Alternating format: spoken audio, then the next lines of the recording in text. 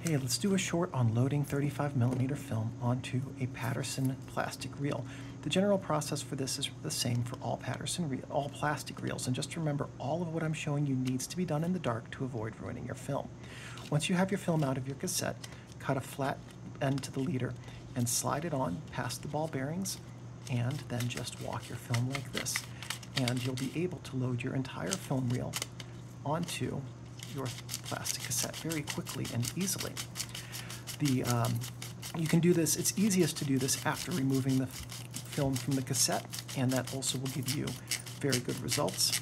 So remember, this has to be done in complete dark. If you do this in light, you will erase and ruin your entire roll of film.